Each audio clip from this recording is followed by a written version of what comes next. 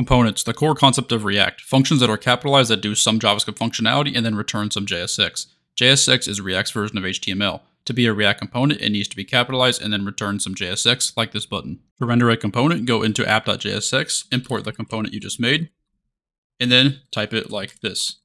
And now you've rendered a button. If I want 3 buttons, I could take this, I could copy it, paste it twice, save it, now we have 3 buttons. Props, a way to customize your components. To access props, make a props argument in your component function.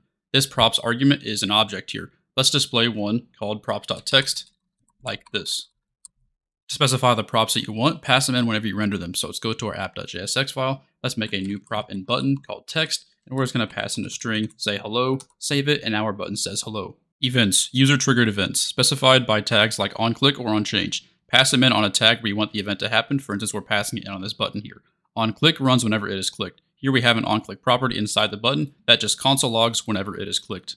State, a way to hold data in your components, created by the useState function from React. Always create state like this. First term you have here is the state name, second term here is the function that sets the state, and then the value inside the useState function is the value the state is initialized with. If we combine state with events, we can change the state variable called count every time we click a button by using the state setter function. UseEffect, React function that handles effects of a page, takes in 2 arguments, a function, and then an array. The array specifies when to run the useEffect function. Anytime any values in the array are modified, useEffect runs. The function inside the useEffect is what actually runs whenever it is triggered. Here we're just watching for when count changes and then just console logging it. If the useEffect array is empty, it will just run on initial page load and not when the component re-renders. Map function, used to display an array of things, can only be called on an array. In our case, we are calling it on an array called animals. It's like a for loop.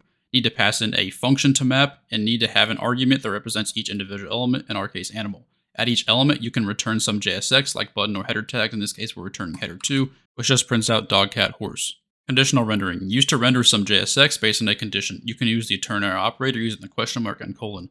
All this is saying here is if this is true, render this. If it is false, render this. Right now it's false, so it displays this. If I made it true instead, it would now display this. Another way you can do it is just by writing the conditional, double and symbols, and then whatever component you want to display.